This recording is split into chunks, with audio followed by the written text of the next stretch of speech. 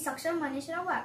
I am studying in 7th class and my school name is Nandip Vidyaniketan. The national flag of India is a horizontal tricolor of deep saffron kesari at the top, white in the middle and dark green at the bottom in equal proportion. In the center of the white band is a navy blue well which has 24 spokes. You can also see India Gate in my drawing. India Gate, official name Delhi Memorial, originally called All India. War Memorial monumental sandstone arch in New Delhi dedicated to the troops of British India who died in one fight between 1914 and 1919. Bharat माता की जय.